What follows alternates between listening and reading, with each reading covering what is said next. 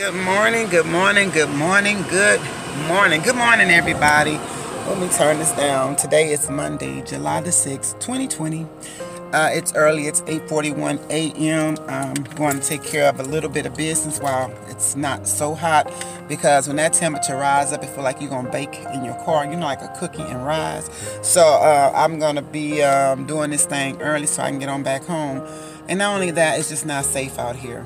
It's sad to say, but these are the days that we're living in, and it's not safe, and it's time that we really take life seriously. And when I say that, I mean we need to take life serious with the Lord, our Lord and Savior. So as you guys can probably see in the beginning of the video, I've shown you guys my what do you call it? My PPE, okay? And I bought this thing right here, and I left it out in the sun, and it melted. But guess what? Your girl, hold on, let me show y'all something. Look, it works still. It works. It protects me. But my mom said we're gonna go get another one. That looks pretty bad. Don't it look pretty bad? Look like somebody hit me in my face. But I like the way it curved up though in the heat. Maybe the heat will get this part to come back out, because I like this here. This actually hugs my face. But underneath it, I'll still wear a mask. And I keep in my car now, I keep gloves in my car. And I'm going to tell you, I understand what people say about the gloves, but let me tell you how I feel about it. I know someone personally, well, I don't know them personally, my kids do, but they have have coronavirus, and they were out yesterday at the store, and he had actually walked well, they were at the store, but when we got there, it looked like he was coming from the door of the store. Now, mind you, I don't know about where you live, but in the state of Texas, it is a law if you do not go into any public building or public place without a mask. You have to wear a mask. Now, even if you know, like even more so, when you know that you have this COVID-19, if you don't care about yourself, at least care about other people, because you have children that touches these doors. You have children who touch doors. Add those people that come behind you that have touched these doors, and just say they forget to wash their hands and touch their face. Well, guess what?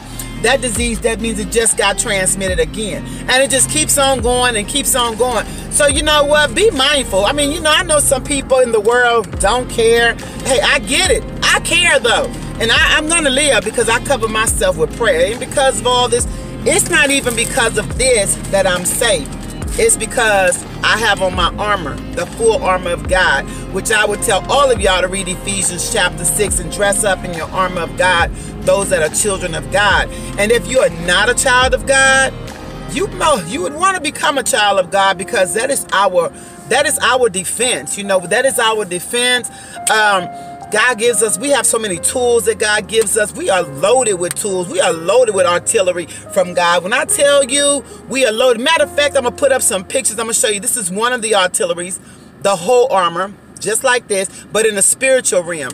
Then you got the Bible. OMG. You got the Bible, that is the whole sword. The word of God is like a two-edged sword.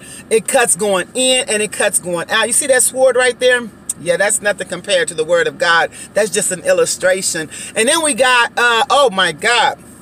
If you go to Matthew chapter 18 and verse 18, as a child of God, we have these rights to bind up things on the earth. God says in the Bible, whatever you bind on earth shall be bound in heaven. Whatever you loose on earth shall be loosed in heaven.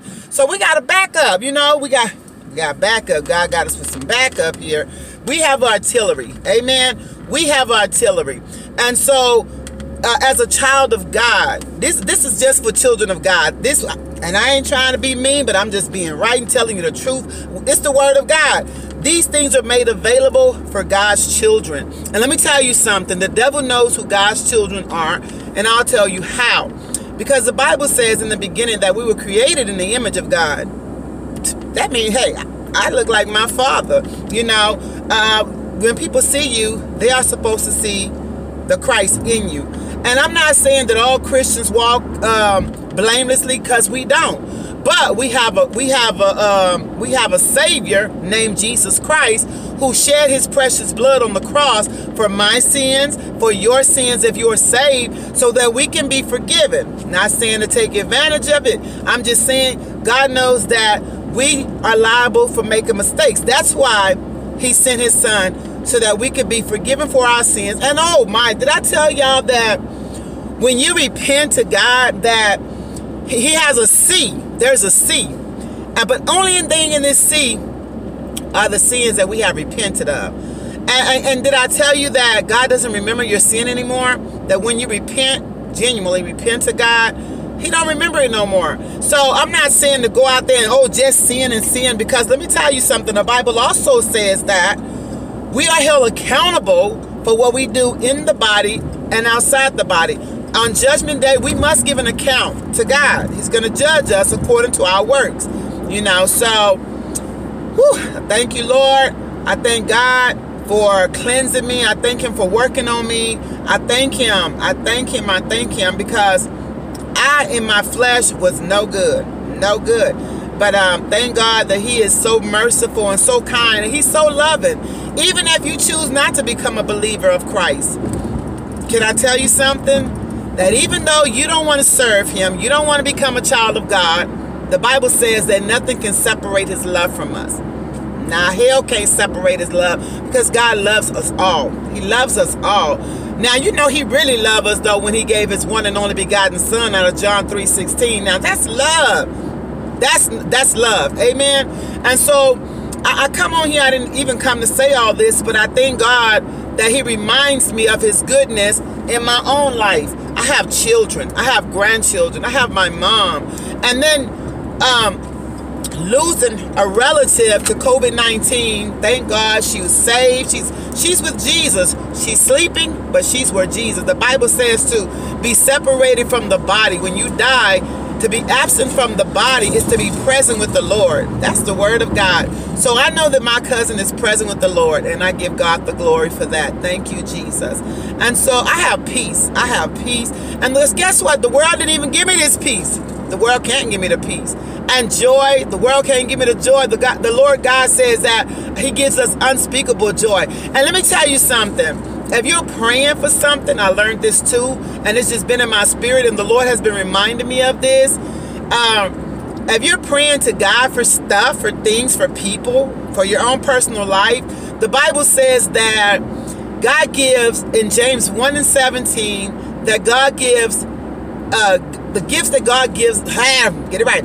God gives us good and perfect gifts that comes from the Father of lights. James 1:17. Hold on to that if you're a child of God. Like myself, if you're expecting or you're desiring a husband, I want what God has, that great and perfect gift. My husband will be a great and perfect gift for me, because I don't want it no other kind of way.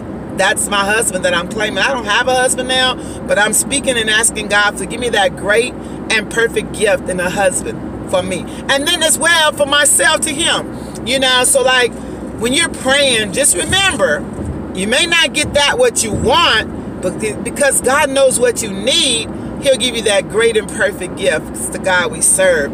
So I'm telling y'all, there are great benefits. And I'm not just a believer because of the benefits of God, but I'm a believer because I love him, and he called me out of a dark place. He called me out of my mess. You know, he saved me. He called and he chose me. So guess what? He anointed me. He anointed me. Do you know God anointed me to preach the good news? He anointed you. We are all called ministers of the gospel. So that means we ought to be ministering, even in your own household. I was reminded that ministry starts in your home first. Amen? I need a new cup, a big one. The paint coming off of this one. So I'll just take that to my Father in heaven. And believe it or not, he will He gonna bless me with a new cup. Watch what I tell you. Watch what I tell you guys. Watch this. Just stay. Remember I said that July the 6th, 2020. It's not about things, but it's about faith. Walking in faith. The Bible says you have to have faith the size of a mustard seed. A mustard seed. It is the smallest seed, but then it comes out to be like the biggest plant. That's God, guys. That is God. All right, I gotta go. They're calling me. Oh, I'm gonna get. Alright guys, so I'm back. So anyway, like I was saying, it was just some things that we need to just take into consideration. And the main topic of this is Jesus is over the coronavirus. He's over. He in control, you know. But we can't give control to anything that comes from the devil. Sickness is a spirit that does not come from God. You know, it doesn't come from God. Read Isaiah 53:5 and then come back and talk to me about it, because I want to hear what you think. That's right there, confirmation for those in the body of Christ. We need to claim our healing. Even though we feel different sometimes in our body, claim your healing. All right, guys. Well, I love you. I thank you so much for subscribing to the channel. I pray that this blessed you. I pray that this opened up somebody's eyes so that they can know that God loves you. And he wants the best for you, especially his children. Well, his children. He wants the best for the world, but everybody won't receive him. Though they know that God exists, they choose not to want to serve God. And people have their own preferences. God is not a bully. He ain't going to force you. You know, he's not going to force himself upon you. But, you know, it's so crazy that when something happens, the first thing we do is say, hey, I need prayer. Hey, how about you need Jesus? Amen. How about you need Jesus? How about you need to make him your Lord and Savior? But not just make him your Lord and Savior and say, oh, I'm saved. But you got to believe that Jesus Christ rose from the dead, that God raised him up on the third day. You have to believe. Then you have to read the word of God, and not just read the word of God, but what does it say, and apply it to your life. I'm learning to apply the word to my life now. It took me to go through a lot of stuff, but apply the word of God to your life and it will change your life. All right. Well, I love you, squad. Y'all have a blessed day on the day. I'm here at Mom's house. So we're going to go ahead and take care of this business so we can get on back home. So I'll talk to you guys later. God bless you. And again, stay safe. All right. Bye, guys. Here's a kiss to you. Catch.